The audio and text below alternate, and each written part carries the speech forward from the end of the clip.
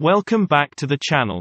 In today's video, we'll show you how to work out the distribution of stresses at the base of a 15-meter high brickwork chimney. The dimensions of a brickwork chimney are as shown in the cross-sectional plan. This cross-section remains constant throughout the height. The chimney is subjected to wind load acting perpendicular to one face. Wind pressure rises linearly from 0 at the bottom to 1.5 kN per meter squared at the top. The brickwork has a density of 20 kN per meter cubed. To begin, we need to use this equation to determine the stresses at the base.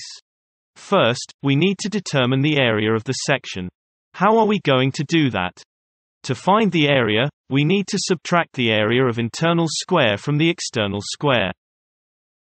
As a result, the area of the external square, 2 meters times 2, minus the area of the internal square, 1 meter times 1. This gives us a total of 3 square meters. We also need to calculate the elastic modulus. But first we must determine the area moment of inertia, which is equal to width times depth cubed divided by 12 for a rectangular section. Again, we must deduct the area moment of inertia of internal from the external square.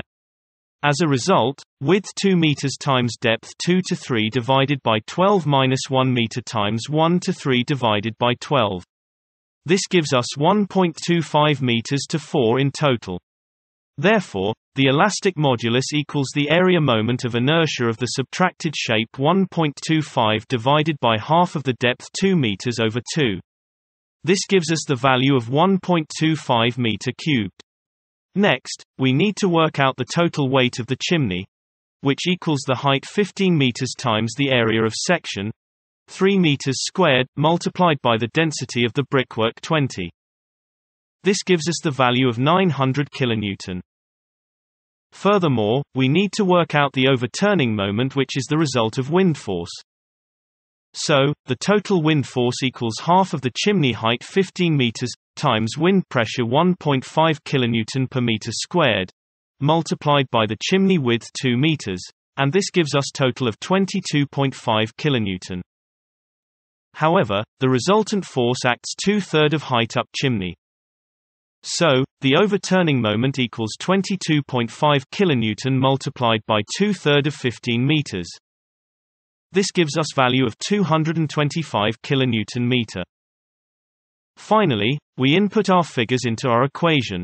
900 divided by 3, which equals 300, plus or minus 225 divided by 1.25, which equals 180 kN per meter squared. We should convert these units to Newton per millimeter squared, which means we need to divide our results by 1000. This gives us 0.12 Newton per millimeter squared, compression on the windward face, and 0.48 Newton per millimeter squared, compression on the leeward face. Thanks for watching. We hope you found some useful tips. Check out our website at structuralengineercalcs.com.